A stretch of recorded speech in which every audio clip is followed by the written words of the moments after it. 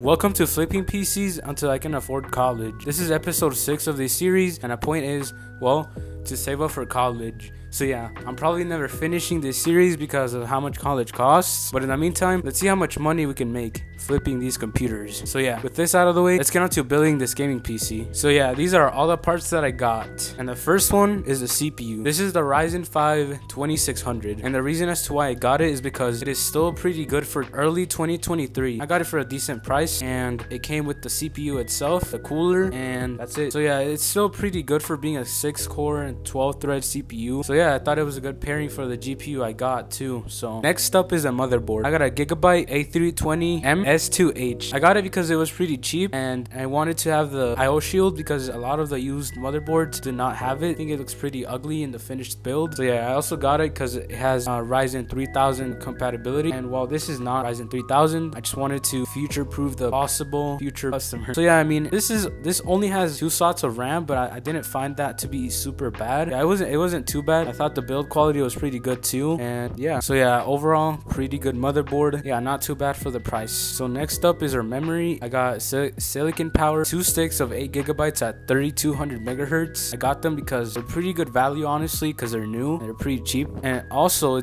I got it because it was 2 sticks of 8 gigabytes, and like I said before, this motherboard only has 2 slots available for memory. So yeah, I thought they looked pretty good too, which is also a part of why I got them. And for GPU, I got an XFX RX 580 4 gigabytes. That was a GPU it was a smoker's GPU, so I had to clean it. It was pretty disgusting, but I had to. I'm not gonna give a dirty and crusty GPU to someone and possibly give them lung disease or something. So yeah, that GPU pairs up pretty well with that Ryzen 5 2600 I got. It also looked pretty good actually. So the only detail was that I had to clean it, but otherwise it works perfectly fine. And for the case, I got a Rosewill Spectra D100, and honestly, for the price I got it for new, I thought it was amazing, honestly. And a Spectra D100 specifically has 4 RGB fans pre-installed. Overall, the build quality was amazing. Rosewill case did not feel cheap as the other cases I had, like the Sama M2 ARGB case. But yeah, overall, pretty good case for the money. And for storage, I went with the Netac 500 gigabyte SSD. They're super cheap on eBay and they're new, even though they're SATA. I like using Netac.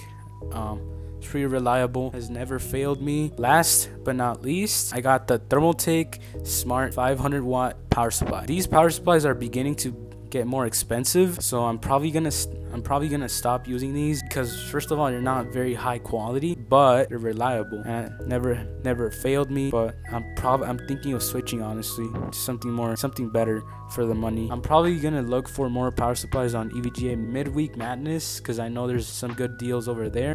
So yeah, so with this all out of the way, let's get on to building this gaming PC.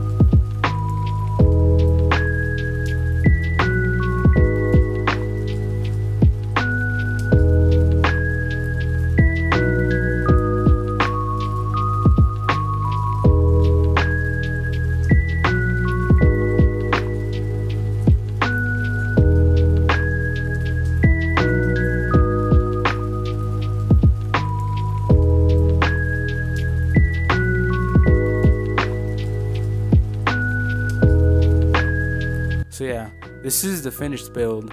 It cost me this amount of money on the screen, and this is after tax and shipping too. I think personally it's pretty good for the money. I like to, with my PCs, I like to include Wi-Fi because I've had an issue with the customer before that didn't have Wi-Fi. He messaged me like a couple times just telling me that I scammed him. Now I do that. I include it in every single build. So I think this build came out pretty nice. I cable managed it. I'm not the best cable manager out there, but yeah. What do you guys think of this build? Tell me in the comments, and stay tuned for episode 7 that I'm currently working on, and expect benchmarks soon because I have the SSD. But yeah, that's it. See ya.